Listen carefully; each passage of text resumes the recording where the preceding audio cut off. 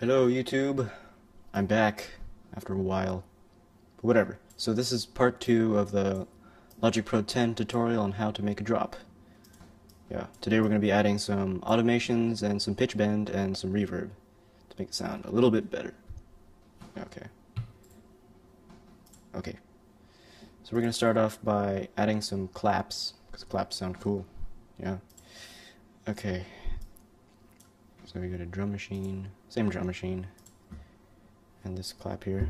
This clap sounds nice. But first we want to add some reverb, so it's kind of echoey. So we go to track, under compressor you click here, go to reverb, and then silver verb, because I like silver verb. See how it's nice and echoey here? Okay. So first you start by recording one clap. Okay, whoops. What? That didn't record.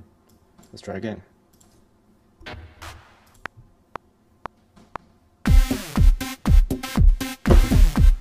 Okay. Zoom in and trim the track. This is not a bunch of wasted space here.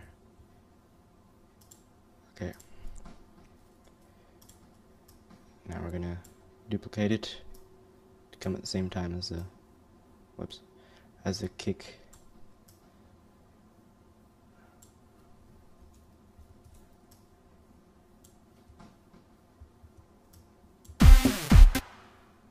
Okay. Copy and paste it.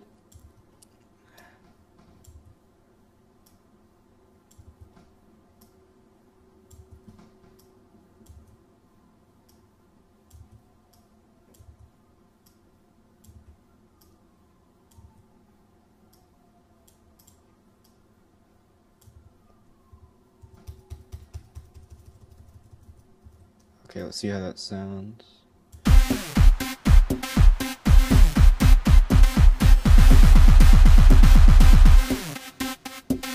That sounds nice. Okay, so now we're going to start with automation and kind of pitch bend. So we're going to start off clicking here. We're going to bend the pitches of this synth here. Let's just listen to that.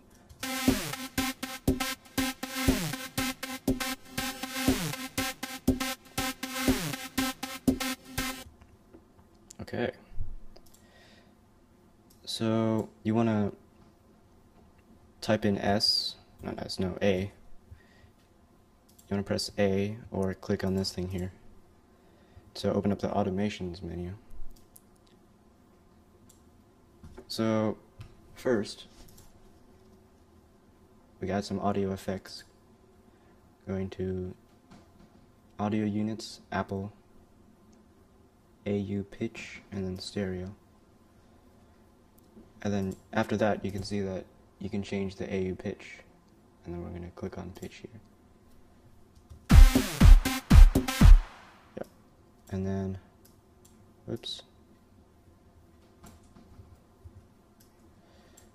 then you can click anywhere and it'll say the pitch is like a line.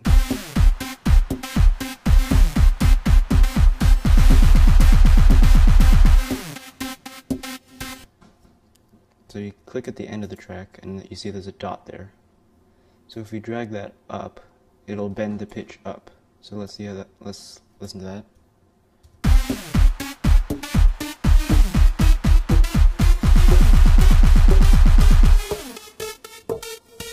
Yeah, so that sounds more like a drop because people usually have pitch bend.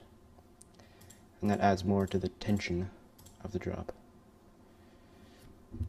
So we're going to add a little bit more automations, and we're going to try cutoff this time.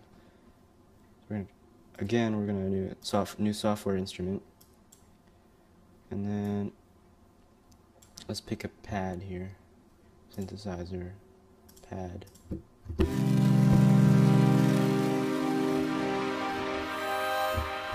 Let's find one with cutoff.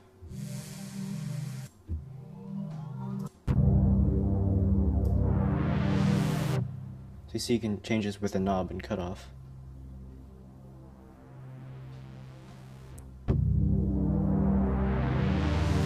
automations, we can do that automatically. Okay, so you start by recording whatever chord you want to play. Record some pads.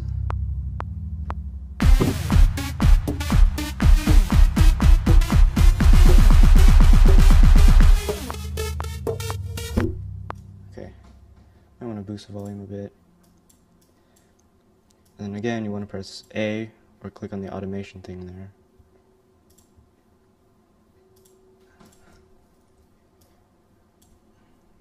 Click on this here or press A. And then this time we're going to select Smart Controls and then Cutoff. And then again, click in the space. You see how the cutoff is at 0. So we go to the end of the track. And you click here. Again. You can drag this up. So all the way up so it increases over time. Let's listen to it now.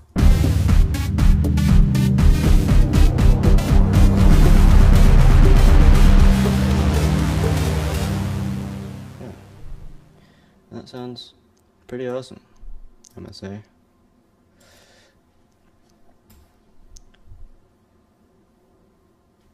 So that's it for this tutorial of how to make a drop in Logic Pro 10. See you next time.